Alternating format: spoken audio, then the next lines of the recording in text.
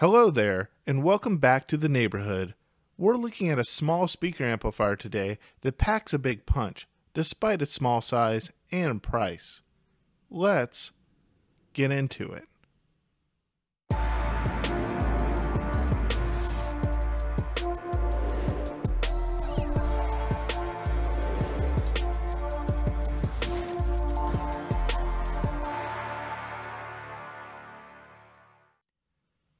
The Fosi Audio TB10D is an ultra-compact 2-channel amplifier in a black anodized metal chassis with an external switching power supply. It has a diminutive red power indicator on the front, a simple power switch, a volume pot, and treble and bass tone controls.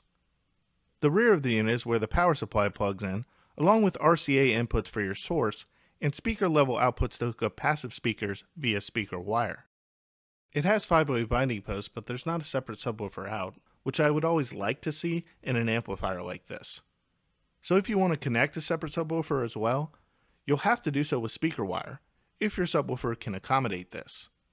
Or you could always use a separate preamplifier with a subwoofer out. Fosi Audio claims that the TB10D has a maximum power output of 600 watts, but you'll need to upgrade the power supply to get that much out of it. Nevertheless, it is a rather powerful Class D amplifier for its small size, and I put it through its paces, running some pretty inefficient speakers off of it. In the course of my evaluation, I tested the TB10D with a number of speakers, including a set of Teal CS 1.2s, which are 6 ohms and 87 dB, a set of Gershman Acoustic Studio 2s, which are also 6 ohms and 87 dB, a set of Cesaro Mini Wagners, with a Definitive Technology Supercube 2 subwoofer, of which the Cesaros are 4 ohms and 83 dB, and a set of Wolfman Logness Sones, which are only 8 ohms and 94 dB. With the Teals, I used a topping D30 as the DAC.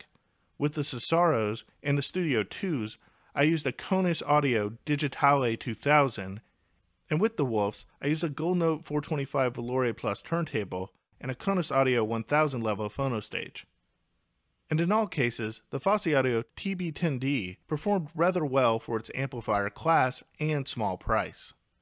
As a solid-state Class D amp, it's a bit bright-leaning, lean in its character, and perhaps somewhat deficient in the low end, but the inclusion of tone controls is a godsend.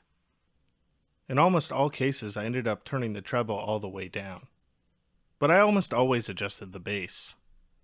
This smoothed out the presentation and made things less brittle, less dull, and less attacking to the ear. Even so, I was surprised by the decent immersive and somewhat holographic nature of the soundstage that this amplifier could throw. Separation was above average, and the space between notes was surprisingly good. Transients were a bit overly quick at times to resolve, but pianos and other instrumentation had a nice naturalistic attack. Listening on my Gershman Acoustic Studio 2s, with the Fosi Digitale as the source, my jaw dropped at what the TB10D was capable of on the track Zenarklin by Nobu Uematsu off the New World album. Even so, the Fosi was doing a lot of the heavy lifting here, as the same track on the iFi i1 Nano as the source sounded thinner and more brittle.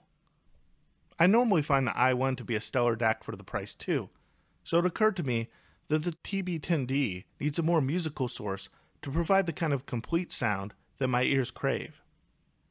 I also found this to be the case in my system with the Teal CS 1.2 loudspeakers, as the musical nature of the topping D30 was a nice match for the TB10D, and I was able to thoroughly rock out to the whole 72 Seasons album by Metallica, which, by the way, this is their newest record, and with the bass tone control turned up a bit, there was sufficient amount of guttural force behind the guitars.